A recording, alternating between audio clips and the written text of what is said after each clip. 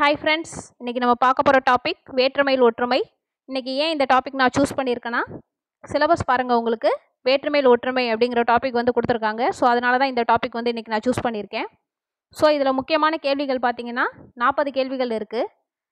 So இந்த topic போகிறதுக்கு முன்னாடி நான் உங்களுக்கு முக்கியமான கேள்விகள் வந்து இந்த டாப்பிக்லேருந்து என்னென்ன கேட்கலாம் அப்படிங்கிறத வந்து நான் ரெடி பண்ணி வச்சுருக்கேன். ஸோ இந்த வீடியோ முடியும் போது நமக்கு வந்து அந்த கேள்விகளுக்கெல்லாம் ஆன்சர் பார்க்கலாம். இப்போ என்னென்னா, நம்ம டாப்பிக்குள்ளே போகிறதுக்கு முன்னாடி உங்களுக்கு ஒரு 3 கேள்விகள் கேட்குறேன், ஆன்சர் தெரியுதான்னு பாருங்கள். ஸோ அப்படி ஆன்சர் தெரியலனா நம்ம இந்த வீடியோ முடிக்கும்போது அதுக்கெலாம் நமக்கு ஆன்சர் கிடைக்கும். ஸோ கேள்வி 1, அதிசயம் அதுதான் இந்தியா என குறிப்பிட்டவர் யார்? செக் பண்ணிக்கோங்க ஆன்சர் தெரியுதான்னு. அதிசயம் அதுதான் இந்தியா என குறிப்பிட்டவர் யார்? இரண்டாவது கேள்வி, இந்தியாவை பல இனங்களின் அருங்காட்சியகம் என்று கூறியவர் யார்? இந்த கேள்விகள் வந்து நிறைய கொஸ்டின் பேப்பரில் இந்த கேள்வி கேட்டிருக்காங்க. இந்தியாவை பல இனங்களின் அருங்காட்சியகம் என்று கூறியவர் யார்? மூணாவது கேள்வி, த சீக்ரெட் வே என்ற நூலை தமிழில் மொழிபெயர்த்தவர் யார்? த சீக்ரெட் வே என்ற நூலை தமிழில் மொழிபெயர்த்தவர் யார்? நான்காவது கேள்வி, டிஸ்கவரி ஆஃப் இந்தியா என்ற நூலை எழுதியவர் யார்? டிஸ்கவரி ஆஃப் இந்தியா என்ற நூலை எழுதியவர் யார்?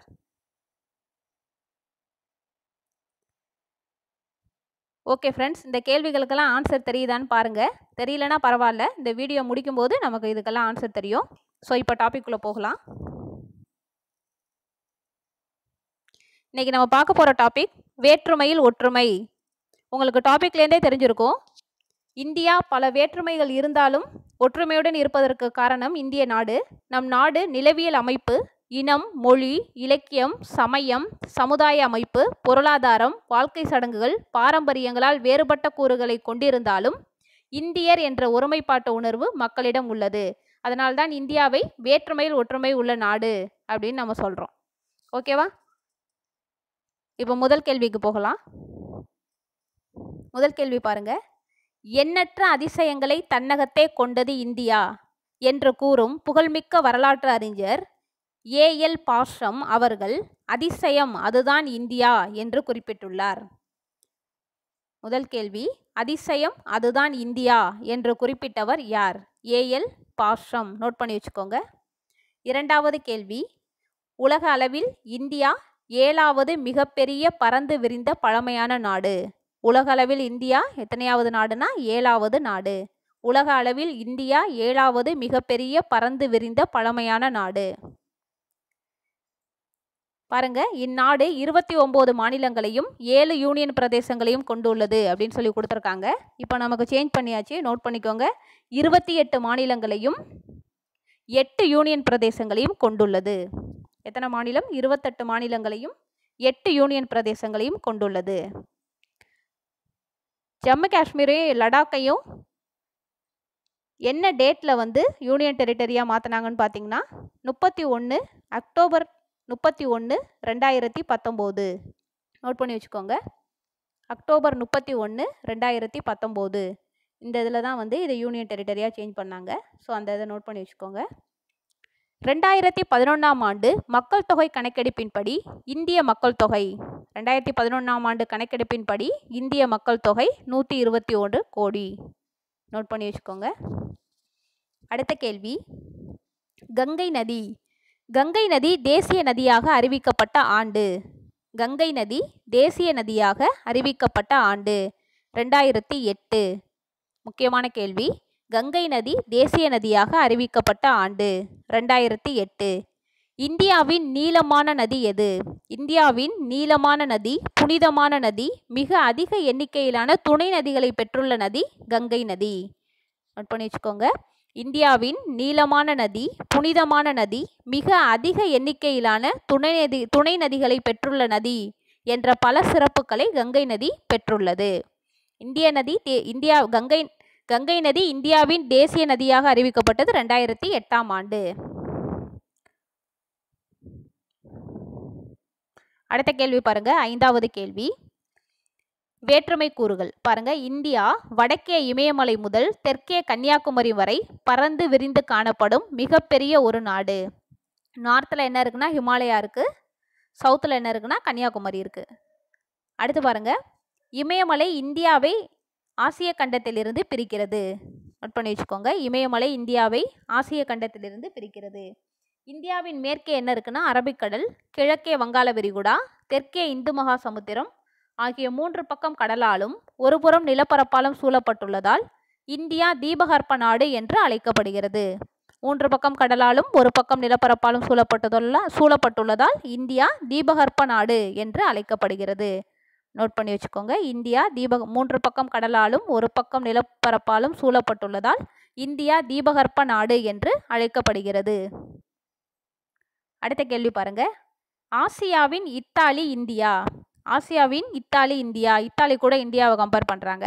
ஏன்னு பார்த்தீங்கன்னா நம்ம இந்தியா 3 பக்கம் கடலாலும் ஒரு பக்கம் நிலப்பரப்பாலும் சூழப்பட்டுள்ளதுனால அதே மாதிரி இந்த இத்தாலியும் என்ன ஆகுதுன்னா 3 பக்கம் கடலாலும் ஒரு பக்கம் நிலப்பரப்பாலும் சூழப்பட்டுள்ளது. அதனால் ஆசியாவின் இத்தாலி இந்தியா அப்படின்னு சொல்கிறாங்க. பாருங்கள், புவியியலாளர்கள் இந்தியாவை இத்தாலி நாட்டோடு ஒப்பிடுகின்றனர். ஐரோப்பாவில் உள்ள இத்தாலி ஒரு தீபகற்ப நாடாகும். அந்நாட்டின் கிழக்கே எரித்திரியன் கடலும், மேற்கே தஸ்கான் கடலும், தெற்கே நன்னில கடலும், வடக்கே அபினைன் மலைத்தொடரும் உள்ளது. இத்தாலியின் தெற்கே சிசிலிக் தீவு உள்ளது போல இந்தியாவின் அருகில் இலங்கை தீவு உள்ளது. நோட் பண்ணி வச்சுக்கோங்க. ரொம்ப முக்கியமான கேள்வி. புவியியலாளர்கள் இந்தியாவை இத்தாலி நாட்டோடு ஒப்பிடுகின்றனர். ஐரோப்பாவில் உள்ள இத்தாலி ஒரு தீபகற்ப நாடாகும். அந்நாட்டின் கிழக்கே எரித்திரியன் கடலும், மேற்கே தஸ்கான் கடலும், தெற்கே நன்னில கடலும், வடக்கே அபினைன் மலைத்தொடரும் உள்ளது. இத்தாலியின் தெற்கே சிசிலிக் தீவு உள்ளது போல இந்தியாவின் அருகில் இலங்கை தீவு உள்ளது. ஸோ ஆசியாவின் இத்தாலி இந்தியா. அடுத்த கேள்வி. ஒரு நாட்டின் பொருளாதார வளர்ச்சிக்கு அந்நாட்டின் பருவநிலையே அடிப்படையாகும். ஸோ நம்ம நாட்டில் என்னென்னலாம் அதிகமாக விளைவிக்கிறாங்க அப்படின்னு பாருங்க. கேரளாவில் மிளகும் வாசனை பொருட்களும், கேரள நிலப்பகுதியில் மிளகு உள்ளிட்ட பிற வாசனை பொருட்களும், மேற்கு வங்காளம் தமிழ்நாடு போன்ற நிலப்பகுதியில் நெல்லும், குஜராத் மகாராஷ்டிரா பகுதியில் பருத்தியும், பஞ்சாபில் கோதுமை, மத்திய பிரதேசத்தில் பருப்பு வகைகள், அசாமில் தேயிலை, கர்நாடகாவில் காஃபி அதிகமாக பயிரிடப்படுகின்றது. இவை இந்தியாவின் பொருளாதார வளர்ச்சிக்கு பெரிதும் துணை புரிகின்றன. எந்தெந்த ஏரியாவில் என்னென்ன பயிரிடுறாங்கன்னு பார்த்துக்கோங்க. கேரளாவில் மிளகு வாசனை திரவியங்கள், மேற்கு வங்காளத்திலையும் தமிழ்நாட்டிலையும் நெல், குஜராத் மகாராஷ்டிராவில் பருத்தி, பஞ்சாபில் கோதுமை, மத்திய பிரதேசத்தில் பருப்பு வகைகள், அஸ்ஸாமில் தேயிலை, கர்நாடகாவில் காஃபி. நோட் பண்ணி வச்சுக்கோங்க. ரொம்ப முக்கியமான கேள்வி. நிறைய மேட்ச் த ஃபாலோயிங்கில் நிறைய கேள்விகள் இதிலேருந்து கேட்பாங்க. அடுத்த கேள்வி போகலாம். 5ஆம் நூற்றாண்டிலேயே இந்தியா பல இனங்களையும் அதிக மக்கள் தொகையையும் பெற்றிருந்தது என்று வரலாற்றின் தந்தை ஹெரோடோட்டஸ் குறிப்பிடுகிறார். 5ஆம் நூற்றாண்டிலேயே இந்தியா பல இனங்களையும் அதிக மக்கள் தொகையையும் பெற்றிருந்தது என்று வரலாற்றின் தந்தை ஹெரோடோட்டஸ் குறிப்பிடுகிறார். யார் குறிப்பிட்டார்னா ஹெரோடோட்டஸ். அதிசயம் அதுதான் இந்தியா அப்படின்னு சொன்னவர் ஏஎல் பாஷம். இது பார்த்தீங்கன்னா 5ஆம் நூற்றாண்டிலேயே இந்தியா பல இனங்களையும் அதிக மக்கள் தொகையையும் பெற்றிருந்தது என வரலாற்றின் தந்தை ஹெரோடோட்டஸ் குறிப்பிடுகிறார். அடுத்த முக்கியமான கேள்வி இந்திய இனங்கள். 10வது கேள்வி இந்திய இனங்கள். நம்ம இதில் இந்திய இனங்கள் 6 கொடுத்துருக்காங்க பாருங்க. இந்தோ ஆரிய இனம், திராவிட இனம், மங்கோலிய இனம், ஆரிய திராவிட இனம், மங்கோல் திராவிட இனம், துருக்கிய ஈரானிய இனம். 6 இனங்கள் பார்த்துக்கோங்க. இந்த இந்தோ ஆரிய இனம் எங்கே இருக்குன்னா காஷ்மீர், பஞ்சாப், ராஜபுதனம் ஆகிய பகுதியில் உள்ளவை. இந்தோ ஆரிய இனம் எங்கே இருக்குன்னு பாருங்க. காஷ்மீர், பஞ்சாப், ராஜபுதனம் ஆகிய பகுதியில் உள்ளவை இந்தோ ஆரிய இனம். திராவிட இனம் எங்கெங்கே இருக்குன்னு பாருங்க. தமிழகம், ஆந்திரம், மைய மாநிலங்கள், சோட்டா நாக்பூர் இங்கே தான் திராவிட இனம் இருக்குது. மங்கோலிய இனம் எங்கே இருக்குன்னு பாருங்க. அஸ்ஸாம், நேபாள எல்லையில் வாழும் மங்கோலிய இனம். அஸ்ஸாம்லேயும் நேபாள எல்லையில் வாழும் மங்கோலிய இனம். அடுத்து ஆரிய திராவிட இனம் ஐக்கிய மாநிலங்கள், பீகார் பகுதிகளில் வாழும் ஆரிய திராவிட இனம். அடுத்து பாருங்க மங்கோல் திராவிட இனம். மங்கோல் திராவிட இனம் வங்காளம், ஒட்டர தேசம், ஒடிசா பகுதியில் வாழும் மங்கோல் திராவிட இனம். அடுத்து பாருங்க, மராட்டிய பகுதியில் வாழும் மக்கள் சிந்திய வடமேற்கு எல்லைப்புறத்தில் வாழும் துருக்கிய ராணிய மக்கள். துருக்கிய ராணிய இனம் எங்க வாழ்றாங்கன்னு பாருங்க. மராட்டிய பகுதியில் வாழும் மக்கள் சிந்திய வடமேற்கு எல்லைப்புறத்தில் வாழும் மக்கள். இது ரொம்ப முக்கியமான கேள்வி. இந்திய இனங்கள் வந்து நமக்கு கொடுத்த இந்திய இனங்களில் இல்லாதது எது அப்படின்னு சொல்லிட்டு கேள்விகள் கேட்கலாம். ஸோ அப்போ வந்து இதில் கொஞ்சம் நல்லா பார்த்து வச்சுக்கோங்க. இந்தோ ஆரிய இனம், திராவிட இனம், மங்கோலிய இனம், ஆரிய திராவிட இனம், மங்கோல் திராவிட இனம், துருக்கிய ராணிய இனம். நோட் பண்ணி வச்சுக்கோங்க. அடுத்த கேள்வி, இந்தியாவை பல இனங்களின் அருங்காட்சியகம் என்று குறிப்பிட்டவர் யார்? Vincent Arthur Smith, VA Smith அப்படின்னு கொடுத்துருப்பாங்க 6th 7th புக்கிலாம். அவரோட முழு பெயர் என்னன்னு பார்த்தீங்கன்னா வின்சென்ட் ஆர்தர் ஸ்மித். இந்தியாவை பல இனங்களின் அருங்காட்சியகம் என்று குறிப்பிட்டவர் வின்சென்ட் ஆர்தர் ஸ்மித். அடுத்த கேள்வி, மொழி என்பது மனிதன் தமது உள்ளத்து உணர்வுகளை பிறருக்கு உணர்த்த உதவும் மிகச்சிறந்த ஒரு கருவியாகும். இதனையே language is the vehicle of communication என்று குறிப்பிட்டவர் யார்? மொழி என்பது மனிதன் தமது உள்ளத்து உணர்வுகளை பிறருக்கு உணர்த்த உதவும் மிகச்சிறந்த கருவியாகும். இதனையே language is the vehicle of communication என்று குறிப்பிட்டவர் யார்? அபெர் குரோம்பி. நோட் பண்ணி வச்சுக்கோங்க, முக்கியமான கேள்வி. அபெர் குரோம்பி. அடுத்த கேள்வி, நம் நாட்டின் 2011ஆம் ஆண்டில் மக்கள் தொகை கணக்கெடுப்பின்படி மொத்த மக்கள் தொகை 121 கோடிக்கு மேல் உள்ளது. 2011ஆம் ஆண்டு கணக்கெடுப்பின்படி மொத்த மக்கள் தொகை 120 கோடி. இந்த 2011ஆம் ஆண்டு கணக்கெடுப்பு வந்து நம் நாட்டினுடைய 15வது கணக்கெடுப்பு. நோட் பண்ணி வச்சுக்கோங்க. இவர்கள் 780க்கு மேற்பட்ட மொழிகளை பேசி வருவதாக PLSI சர்வே வந்து தெரிவிக்கிறது. இக்கணக்கெடுப்பு 2010க்கும் 2013க்கும் இடையில் எடுக்கப்பட்டது.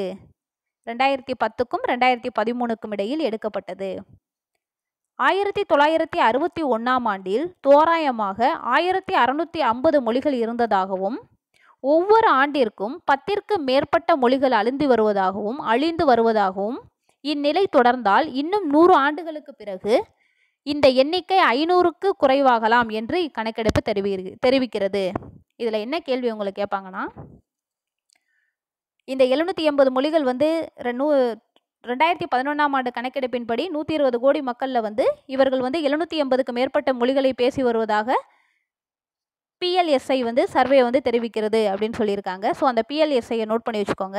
பட் 1961 வந்து மொத்தம் 1650 மொழிகள் இருந்திருக்கு. 2011 அது 780 வந்து குறைஞ்சிருக்கு.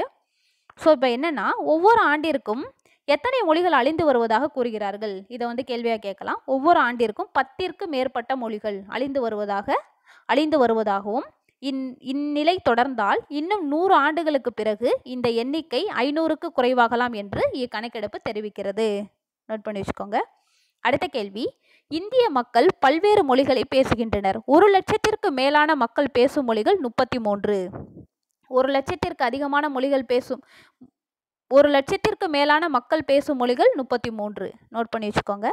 அடுத்து, சமஸ்கிருதம் மற்றும் வட இந்திய மொழிகளை எழுத தேவனாகிரி என்னும் எழுத்து வடிவம் பயன்படுத்தப்படுகிறது. சமஸ்கிருதம் மற்றும் வட இந்திய மொழிகளை எழுத என்ன எழுத்து வடிவம் பயன்படுத்தப்படுகிறதுனா தேவனாகிரி. சமஸ்கிருதம் மற்றும் வட இந்திய மொழிகளை எழுத தேவனாகிரி என்னும் எழுத்து வடிவம் பயன்படுத்தப்படுகிறது. அடுத்து பாருங்க, வட இந்தியாவில் பேசப்படும் முதன்மையான மொழிகள், வடகிழக்கு இந்தியாவில் பேசப்படும் மொழிகள், தென்னிந்தியாவில் பேசப்படும் மொழிகள் என்னென்னு பார்க்கலாம். வட இந்தியாவில் பேசப்படும் மொழிகள் என்னென்னு பார்த்தீங்கன்னா மராத்தி, குஜராத்தி, பஞ்சாபி, காஷ்மீரி. நோட் பண்ணி வச்சுக்கோங்க. உருது மற்றும் வங்காளம். வட இந்தியாவில் பேசப்படும் மொழிகள் மராத்தி, குஜராத்தி, பஞ்சாபி, காஷ்மீரி, உருது மற்றும் வங்காளம். அடுத்து பாருங்க, வடகிழக்கு இந்தியாவில் அசாமி மொழி பேசப்படுகிறது. வடகிழக்கு இந்தியாவில் என்ன மொழினா அசாமி மொழி பேசப்படுகிறது. தமிழ், தெலுங்கு, கன்னடம், மலையாளம் ஆகிய மொழிகள் தென்னிந்தியாவில் பேசப்படும் முதன்மை மொழிகள். அப்போ வட இந்தியாவில் பேசப்படும் மொழிகள் என்னென்னு பார்த்தா மராத்தி, குஜராத்தி, பஞ்சாபி, காஷ்மீரி, உருது மற்றும் வங்காளம். வடகிழக்கு இந்தியாவில் அசாமி மொழி பேசப்படுகிறது. தமிழ், தெலுங்கு, கன்னடம், மலையாளம் ஆகிய மொழிகள் தென்னிந்தியாவில் பேசப்படும் முதன்மையான மொழிகள். அடுத்த கேள்வி, இந்திய அரசால் அதிகாரப்பூர்வமாக அங்கீகரிக்கப்பட்ட மொழிகள் எத்தனை?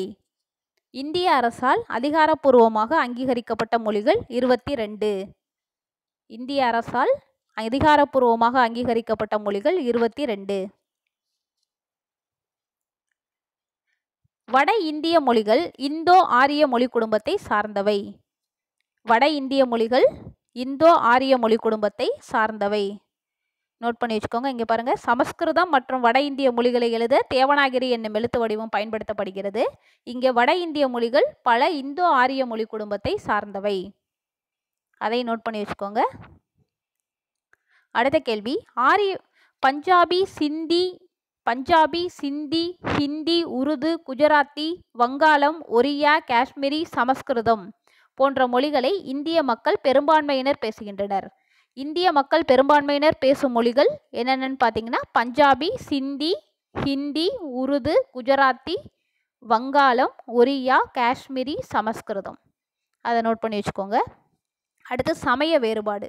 இந்திய மக்கள் தொகை கணக்கெடுப்பு 2011 படி இந்தியாவின் மொத்த மக்கள் தொகையில் 121 கோடியில் இந்து எவ்வளோ இருக்காங்க, இஸ்லாம் எவ்வளோ இருக்காங்க, கிறிஸ்தவர்கள் எவ்வளோ இருக்காங்க, சீக்கியர்கள் எவ்வளோ இருக்காங்க, பௌத்தவர்கள் எவ்வளோ இருக்காங்க, சமணர்கள் எவ்வளோ இருக்காங்கன்னு பார்ப்போம். ஸோ இந்துக்கள் எவ்வளோ இருக்காங்கன்னா, இந்திய மக்கள் தொகை கணக்கெடுப்பு 2011 படி 121 கோடி மக்களில் எவ்வளோ இந்துக்கள் இருக்காங்கன்னா 79.80% இந்துக்கள். 79.80 நோட் பண்ணி வச்சுக்கோங்க.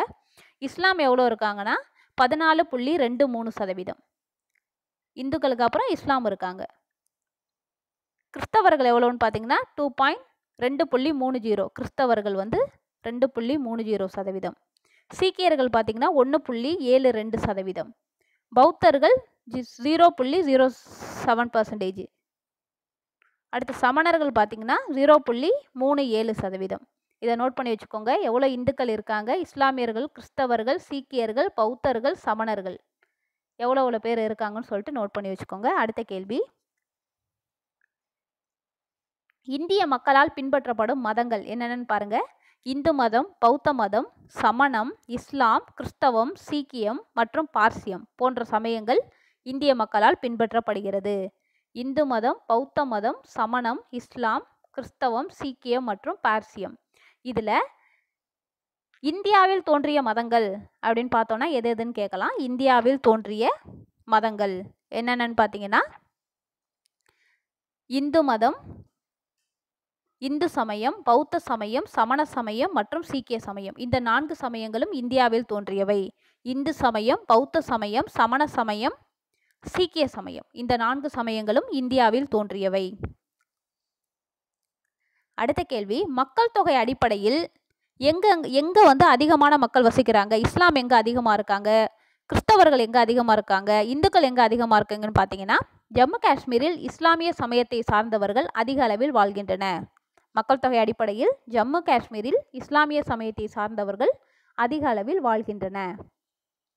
அருணாச்சல் பிரதேசம், மிசோரம், மேகாலயா போன்ற வடகிழக்கு மாநிலங்களில் கிறிஸ்தவ சமயத்தார்கள் பெரும்பான்மையாக வாழ்கின்றனர்.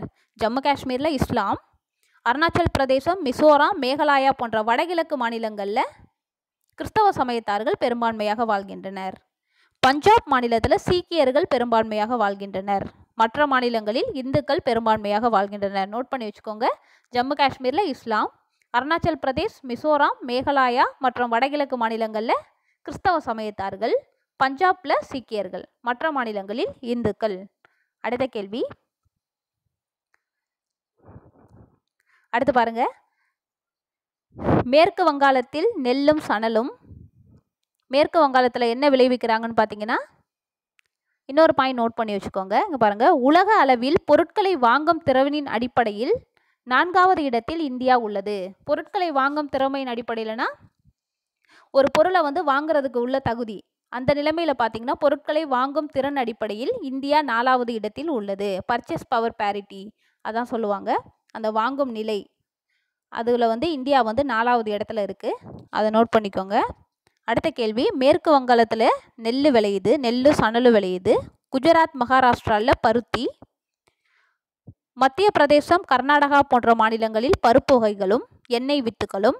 கேரளாவில் வாசனை திரவியங்கள் போன்றவை அந்தந்த மாநிலங்களின் பொருளாதார வளங்களை தீர்மானிக்கின்றன.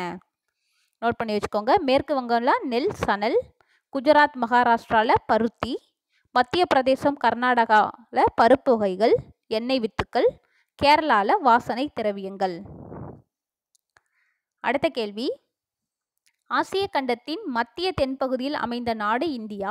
இது வடக்கு தெற்காக நார்த் சவுத்தா 3214 கிலோமீட்டர் நீளமும், ஈஸ்ட் வெஸ்டா கிழக்கு மேற்காக 2933 கிலோமீட்டர் அகலமும் கொண்டுள்ளது. வடக்கு தெற்காக 3214 கிலோமீட்டர் நீளம், கிழக்கு மேற்காக 2933 கிலோமீட்டர். அடுத்து பாருங்க, இது முக்கியமான கேள்வி. இது நிறைய கேள்விகள் கேட்டிருக்காங்க. யூபிஎஸ்சியில் கூட இந்த கேள்வி கேட்டிருக்காங்க. ஸோ கொஞ்சம் நோட் பண்ணி வச்சுக்கோங்க.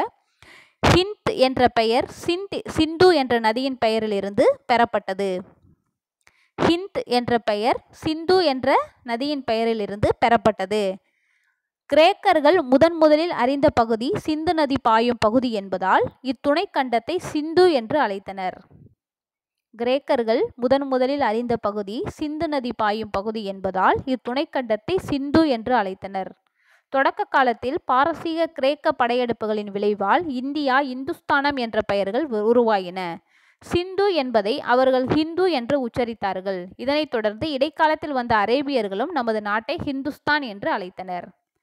ஸோ கிரேக்கர்கள் முதலில் அறிந்த பகுதி சிந்து நதி பாயும் பகுதி என்பதால் இத்துணை கண்டத்தை சிந்து என்று அழைத்தனர். ஸோ கிரேக்கர்கள் இந்தியாவை எப்படி அழைத்தாங்கன்னா சிந்து என்று அழைத்தார்கள். அதை நோட் பண்ணி வச்சுக்கோங்க. அரேபியர்கள் நமது நாட்டை ஹிந்துஸ்தான் என்று அழைத்தனர். புராண காலம் தொட்டே நமது நாடு பாரத நாடு என்ற பெயரினை கொண்டுள்ளது. நம்மளுடைய நாடு இந்தியா, ஹிந்து, சிந்து எது சொன்னாலும் பாரத நாடு அப்படிங்கிற பேரில் தான் இருக்கு. ஸோ வட இந்தியாவையும் தென்னிந்தியாவையும் விந்திய சாத்புரா மலைத்தொடர் பிரித்தாலும் இந்தியாவை பாரத கண்டம் என்றே வழங்குகிறோம். இதில் நோட் பண்ணிக்கோங்க. வட இந்தியாவையும் தென்னிந்தியாவையும் பிரிக்கும் மலைத்தொடர் எது? விந்திய சாத்புரா மலைத்தொடர். வட இந்தியாவையும் தென்னிந்தியாவையும் பிரிக்கும் மலைத்தொடர் விந்திய சாத்புரா மலைத்தொடர். அடுத்த கேள்வி, ஜவஹர்லால் நேரு தன்னுடைய டிஸ்கவரி ஆஃப் இந்தியா என்ற நூலில் பண்டைய தமிழர்கள் பண்பாட்டில் சிறந்து விளங்கினர் என்பதை சங்க கால இலக்கியங்களாகிய 8 தொகையும் 10 பாட்டும் உணர்த்துகின்றன. இந்தியாவின் பழமையான உயர்வான பண்பாடே அதன் ஒற்றுமைக்கும் வரலாற்றிற்கும் பின்னணியாக அமைந்துள்ளது. அக்காலத்தில் சாதி சமயம் வேற்றுமைகள் காணப்பட்டாலும் அந்நியர்களை எதிர்ப்பதில் இந்தியர்கள் ஒன்றுபட்டனர். அந்த அடிப்படையில் அரசியல் மற்றும் பண்பாட்டு ஒற்றுமை இந்திய தேசத்தை வலிமைமிக்க தேசமாக்கியது என்று ஜவஹர்லால் நேரு தன்னுடைய டிஸ்கவரி ஆஃப் இந்தியா என்ற நூலில் குறிப்பிட்டுள்ளார். நோட் பண்ணி வச்சுக்கோங்க இந்த பாயிண்ட்டை. அடுத்த கேள்வி,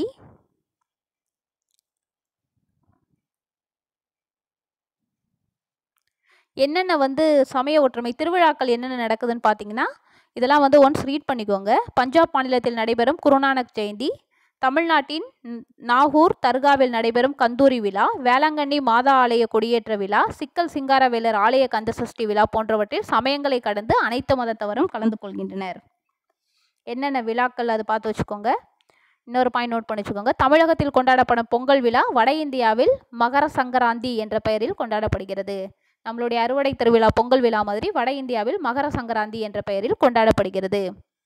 கிறிஸ்தவர்கள் கிறிஸ்துமஸ் விழாவை கொண்டாடுகிறார்கள். இஸ்லாமியர்கள் மிலாடி நபி, ரம்ஜான், பக்ரீத் போன்ற பண்டிகைகளையும், பௌத்தர்கள் புத்த பூர்ணிமா விழாவையும், சமணர்கள் மகாவீர் ஜெயந்தி, சீக்கியர்கள் குருநானக் ஜெயந்தி போன்ற விழாக்களை கொண்டாடுகின்றனர்.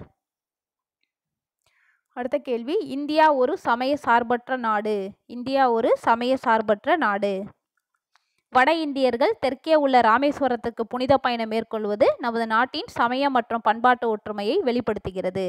வட இந்தியர்கள் தெற்கே உள்ள ராமேஸ்வரத்துக்கு புனித பயணம் மேற்கொள்வது நமது நாட்டின் சமய மற்றும் பண்பாட்டு ஒற்றுமையை வெளிப்படுத்துகிறது.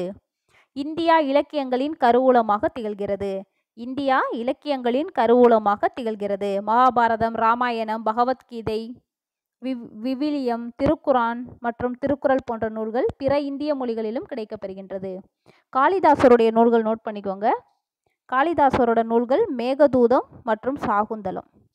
மேகதூதம் மற்றும் சாகுந்தலம் அதை நோட் பண்ணி வச்சுக்கோங்க. காளிதாசரனுடைய நூல்கள் மேகதூதம் மற்றும் சாகுந்தலம்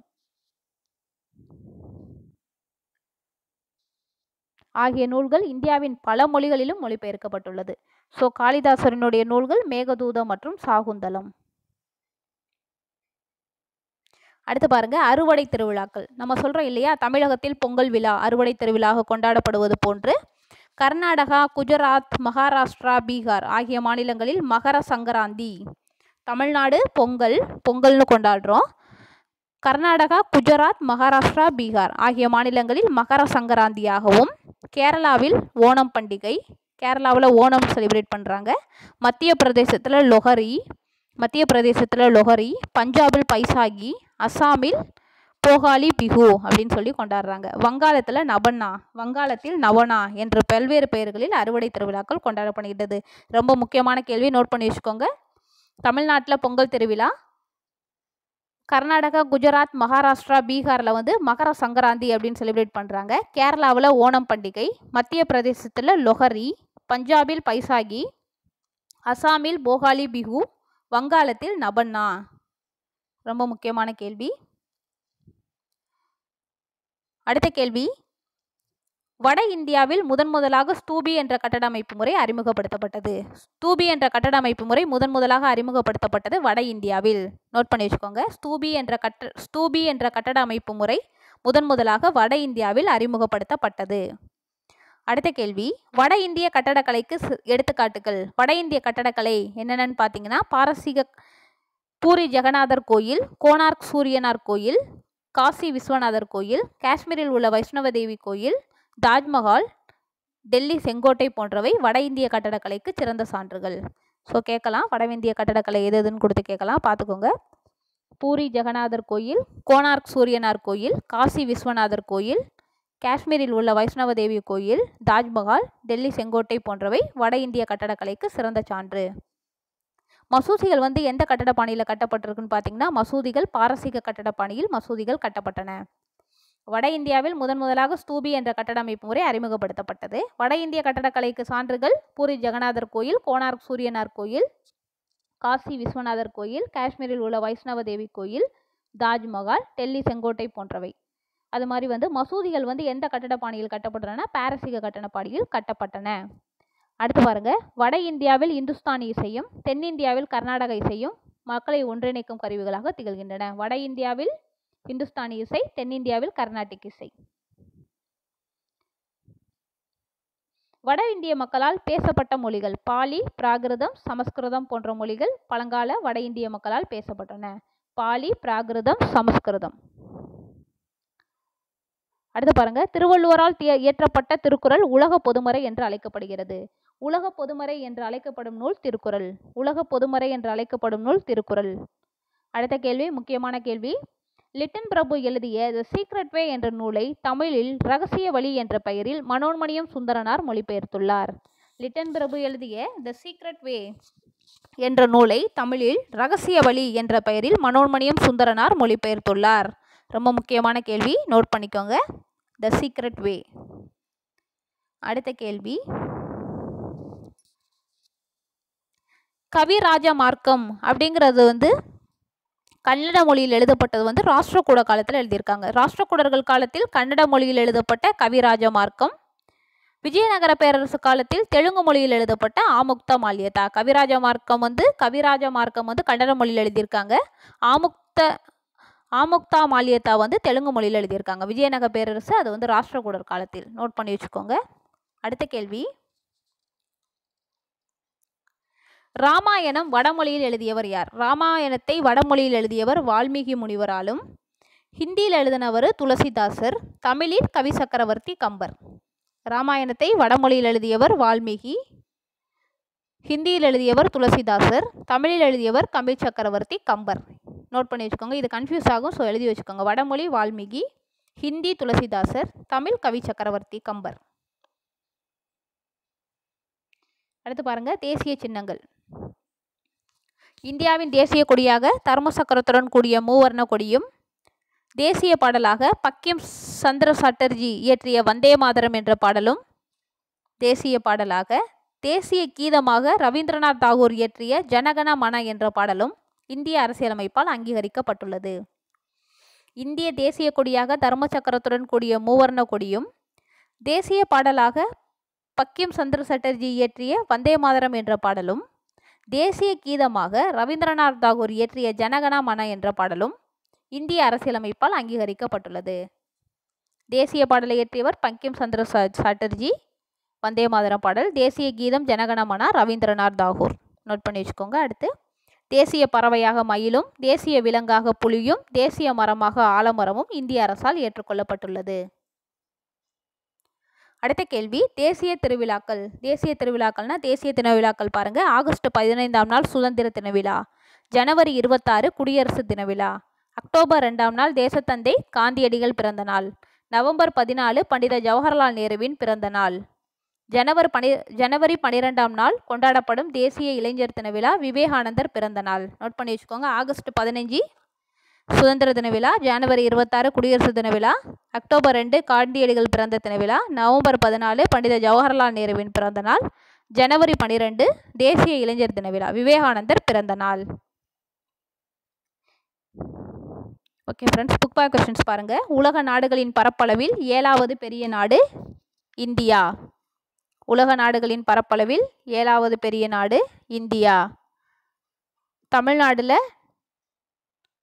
நெல், குஜராத்தில் பருத்தி, அசாமில் தேயிலை, கர்நாடகாவில் காஃபி. பீடபூமிகள் என்பவை மழை குறைந்த உயர்நிலங்களாகும். சரி, கூற்று சரி. கனிம வளங்களும் சில வேளாண் பொருட்களும் இப்பகுதியில் விளைகின்றன. அதுவும் சரிதான். நோட் பண்ணி வச்சுக்கோங்க. அடுத்து பாருங்க, சரியாக பொருந்தியுள்ளவற்றை தேர்ந்தெடுங்க. அசாமில் மங்கோலிய இனம், மற்றது எல்லாமே தவறு. ஸோ அசாம் மங்கோலிய இனம், இதுதான் கரெக்டான ஆன்சர். அடுத்து, கிரேக்கர்கள் முதலில் அறிந்த பகுதி கங்கை பகுதியாகும். தவறு. கிரேக்கர்கள் முதலில் அறிந்த பகுதி சிந்து பகுதியாகும். நோட் பண்ணி வச்சுக்கோங்க. கிரேக்கர்கள் இந்தியாவை இந்துஸ்தான் என்று அழைத்தனர். கிரேக்கர்கள் இந்தியாவை இந்துஸ்தான் என்று அழைக்கல, சிந்து அப்படின்னு அழைத்தார்கள். அரேபியர்கள் தான் இந்தியாவை இந்துஸ்தான் என்று அழைத்தனர். கிரேக்கர்கள் சிந்து வெளியில் பகுதியில் தமது பேரரசை உருவாக்கினர். தவறு. கிரேக்கர்கள் முதலில் அறிந்தது சிந்து நதி பாயும் நதியாகும். கரெக்ட். ஸோ 4வது தான் கரெக்டான ஆன்சர். அடுத்து பாருங்க, பஞ்சாப்ல அறுவடை திருவிழாவை என்னன்னு சொல்றாங்கன்னா பைசாகின்னு சொல்றாங்க. தமிழ்நாட்டில் பொங்கல்னு சொல்றாங்க. கேரளாவில் ஓணம்னு சொல்றாங்க. அசாமில் போகாலி பிஹு அப்படின்னு சொல்றாங்க. இந்திய அரசியலமைப்பு சட்டம் அங்கீகரித்துள்ள மொழிகளின் எண்ணிக்கை 22. இதில் பொருந்தாத இணையை சுட்டுகன்னு கேட்டிருக்காங்க. நமக்கு திராவிட மொழி குடும்பத்தில் வட திராவிட மொழி, நடு திராவிட மொழி, தென் திராவிட மொழி இருக்குது. ஸோ கிழக்கு திராவிட மொழி இல்லை, அதனால அது பொருந்தாத இணை. கிழக்கு திராவிட மொழி கதபா. இந்திய தேசிய மரமாக அங்கீகரிக்கப்பட்டுள்ளது அரச மரம். அதை நோட் பண்ணி வச்சுக்கோங்க. இதில் தவறான இணையை சுட்டுக அக்டோபர் 5ஆம் நாள் ஆசிரியர் தினமாக கொண்டாடப்படுவது, அதுதான் தவறு. அக்டோபர் 2ஆம் நாள் காந்தி ஜெயந்தி, கரெக்டு. நவம்பர் 14ஆம் நாள் குழந்தைகள் தினம், ஜவஹர்லால் நேரு பிறந்த நாள். ஜனவரி 12ஆம் நாள் தேசிய இளைஞர் தின விழா, விவேகானந்தர் பிறந்த நாள். ஸோ இந்த அக்டோபர் 5ஆம் நாள் ஆசிரியர் தினம் தவறு. ஸோ உங்களுக்கு இதோட இந்த டாபிக் முடியுது ஃப்ரெண்ட்ஸ். இப்போ முக்கியமான கேள்விகள் இந்த டாப்பிக்கில் எது கேட்குறாங்கன்னு சொல்லி பார்த்துடலாம். இப்போ புக்கில் நம்ம பார்த்ததே தான் இதுலேயும் பார்க்க போகிறோம். பாருங்கள், இந்தியாவில் அதிகமாக பயிரிடப்படுபவை என்னென்னு பாருங்கள். கேரளாவில் மிளகு வாசனை திரவியங்கள், மேற்கு வங்காளம் தமிழ்நாடில் நெல், குஜராத் மகாராஷ்டிராவில் பருத்தி, பஞ்சாபில் கோதுமை, மத்திய பிரதேசத்தில் பருப்பு வகைகள், அசாமில் தேயிலை, கர்நாடகாவில் காஃபி. இது ரொம்ப முக்கியமான கேள்வி. இதெல்லாம் உங்களுக்கு எக்ஸாமில் கேட்ட கேள்விகள்னால இந்த லெசனில் என்னென்ன இம்பார்ட்டன்ஸ் கேள்விகள்னு சொல்லிட்டு எடுத்து கொடுத்துருக்கேன். இதை கொஞ்சம் இம்பார்ட்டன்ஸ் கொடுத்து பார்த்துக்கோங்க. கேரளாவில் மிளகு வாசனை திரவியங்கள், மேற்கு வங்காளம் தமிழ்நாட்டில் நெல், குஜராத் மகாராஷ்டிராவில் பருத்தி, பஞ்சாபில் கோதுமை, மத்திய பிரதேசத்தில் பருப்பு வகைகள், அசாமில் தேயிலை, கர்நாடகாவில் காஃபி. அடுத்து பாருங்கள், புக் பேக்கில் கேட்ட கேள்வி பாருங்கள். பீடபூமிகள் என்பவை மழை குறைந்த உயர் நிலங்களாகும். இப்பகுதியில் கனிம வளங்களும் சில வேளாண் பொருட்களும் விளைகின்றனர். சோட்டா நாக்பூர் பீடபூமியில் கனிம வளங்கள் இருக்குது. மாலவ பீடபூமியில் திணை பொருட்கள் இருக்குது. தக்கான பீடபூமியில் பருப்பு வகைகளும் எண்ணெய் வித்துகளும் அதிகமாக உற்பத்தி செய்யப்படுகிறது. சோட்டா நாக்பூர் பீடபூமியில் என்ன இருக்குன்னா கனிம வளங்கள் அதிகமாக இருக்குது. மாலவ பீடபூமியில் திணை பொருட்கள் இருக்குது. தக்கான பீடபூமியில் பருப்பு வகைகளும் எண்ணெய் வித்துகளும் அதிகமாக உற்பத்தி செய்யப்படுகிறது. அடுத்த கேள்வி, இந்திய இனங்கள். இந்தோ ஆரிய இனங்கள் எங்கே இருக்காங்கன்னா காஷ்மீர், பஞ்சாப், ராஜபுதனம் ஆகிய பகுதிகளில் இந்தோ ஆரிய இனங்கள் மக்கள் வாழ்கின்றனர். அடுத்து திராவிட இனம் தமிழகம், ஆந்திரம், மைய மாநிலங்கள், சோட்டா நாக்பூர் பகுதியில் வாழ்கின்றனர். மங்கோலிய இனம் அசாம், நேபாள எல்லையில் வாழும் மக்கள் மங்கோலிய இனத்தினர். அடுத்து பாருங்க, ஆரிய திராவிட இனம் ஐக்கிய மாநிலங்கள் பீகாரில் வாழ்பவர்கள் ஆரிய திராவிட இனங்கள். மங்கோல் திராவிட இனம் வங்காளம் ஒட்டர தேசம் ஒடிசா பகுதியில் வாழ்பவர்கள். துருக்கிய இராணிய இனம் மராட்டிய பகுதியில் வாழும் மக்கள். மராட்டிய பகுதியில் வாழும் மக்கள் சிந்திய வடமேற்கு எல்லைப்புறத்தில் வாழும் மக்கள். இந்த 6 இனங்களையும் ஞாபகம் வச்சுக்கோங்க. அடுத்த கேள்வி, சமய வேறுபாடு. 2011ஆம் ஆண்டு கணக்கெடுப்பின்படி இந்தியாவின் மொத்த மக்கள் தொகையில் இந்துக்கள் எவ்வளவு, இஸ்லாமியர்கள் எவ்வளவு, கிறிஸ்தவர்கள் எவ்வளவு, சீக்கியர்கள் எவ்வளவு, பௌத்தவர்கள் எவ்வளவு, சமணர்கள் எவ்வளவுன்னு பார்த்துக்கோங்க.